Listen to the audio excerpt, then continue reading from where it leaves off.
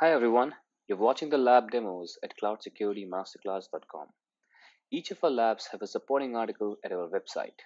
Please check those out for a well-rounded learning experience. AWS Service Control Policy, or SCP, is a limiting AWS policy which limits the maximum permission for a particular AWS account or multiple AWS accounts onboarded to AWS organizations. Thus, it can be used to create security and compliance guardrails or preventative controls across multiple AWS accounts in an organization. SCPs are the fourth kind of AWS policies that we are introducing in this course, after IAM policies, resource policies, and permission boundaries. Take a look at those policies at cloudsecuritymasterclass.com. As you can see in this diagram, the other three policies, IAM, resource, or permissions boundary, are applicable to identities or resources within only a single AWS account. But SCPs can be applied to multiple AWS accounts using OUs or organizational units, which are organized and managed using AWS organizations. In this demo lab, we would create our very first SCP to restrict running of EC2 instances using third-party AWS AMIs or images, and only allow the usage of AMIs from a particular AWS account. We will then test if the SCP is working as expected by trying to run an EC2 instance from AWS console. So let's start the demo by creating our very first SCP. I have logged in to the master or management AWS account, and in this demo, we'll be creating an SCP that will be applicable to all the OUs and all the accounts within this root OU. And the account with which you have logged in is the management account right here. You can confirm the AWS account here ending with 6803. Now for this lab, we are creating an SCP to act as security guardrails for all of these accounts within the root OU. So we'll be applying the SCP at the root level. And the specific job of the SCP would be to restrict the running of any EC2 instances from third-party images. This is a policy that is used by most mature organizations today, whereby they want their developers to only use the images from a particular account, which is created using all the security tools and configurations and reviewed by the operating system teams. For the purposes of this demo, let's assume that account is it's called secure AMI creation account, and so any EC2 instances in any of these accounts should be allowed to run AMIs only created and owned by this particular account, and anything else would be denied. That's the purpose of the SCP we're creating, and we'll create that SCP now. So I'm going to go to the policies section and open this up in a new tab. Within policies, I'll go to service control policies. And if you see here, by default, AWS provides this full AWS access policy, which is the AWS managed policy.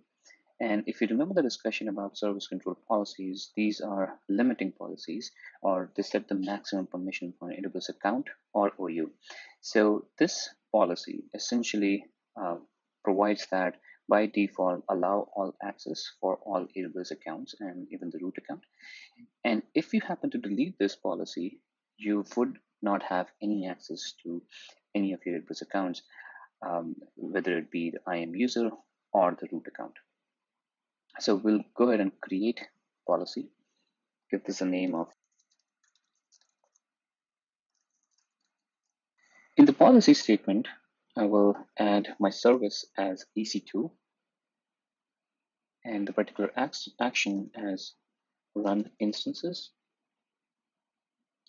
In the resource, I would have to specify the specific ARN for image, and I can keep it as star for the region because I want this to be applicable to all regions, and the image ID as star as well because I want it to be applicable to all the images. Click on add resource. Then we'll add a condition which will specify the EC2 owner or the AWS account which is allowed to be specified as the creator of the AMIs. And if go back to my Organizations tab, copy the AWS account for the secure AMI creation account, and put it here as this thing. So with that, our policy statement is now complete. We are denying any EC2 run instances action on all of the resources from if the owner of the string, if the owner of the AMI does not match this particular account. So I'll click on create policy. With that, our policy is now created. It will show up in the service control policies menu. And the only thing that we have left here to do is to go back to our organizations tab, click on root, go to policies. And if you see here, full AWS access is currently enabled for root. We'll attach the new policy that we just created. And with that, our first SCP is created. We have applied that at a root level. And by application of the root level, it will be automatically applied to all the OUs and all the accounts within this root. So for example, if I go to Scratchpad A account, go to policies, I should see this policy here. And this says inherited from root, so I can't remove it at this level. If I have to remove it, I have to go back to the root and remove it from there.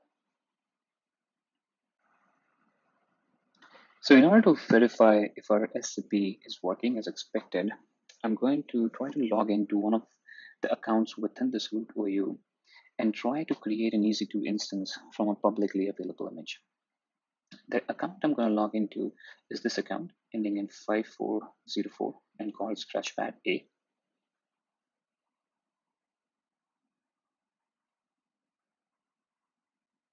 So I'm now logged in to the Scratchpad A account ending in 5404, and I'm in the Oregon region, and I'm going to try to launch an EC2 instance. So I've given it a demo name, and the AMI I have selected is Amazon Linux 2, which is publicly available image. Go and proceed without a key pair. Select an existing default security group and default VPC, since this is just a demo. And I'm going to click on launch instance. Now you see a message like this where it says you are not authorized to perform this operation, and it gives an encoded authorization failure message. The way to decode this is to use a command line command called decode message. So I've already logged into my Cloud Shell here, and the command is AWS STS decode authorization message, and you can just paste in the encoded message here. And this gives out JSON output where you'll see the exact same SCP policy which we have created, and it says deny principals actions EC2 run instances, and essentially the same as what we have put for SCP. So we are not able to create EC2 instances because we are being restricted by the SCP that we have put in.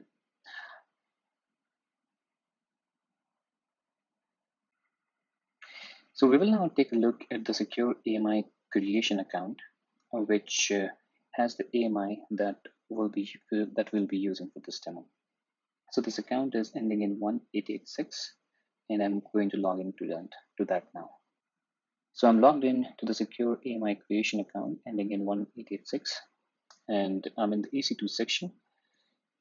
I will go to AMIs and see that an AMI is already existing in this account, and this is a private AMI that's created by this account, and the owner is the same account here as 1886.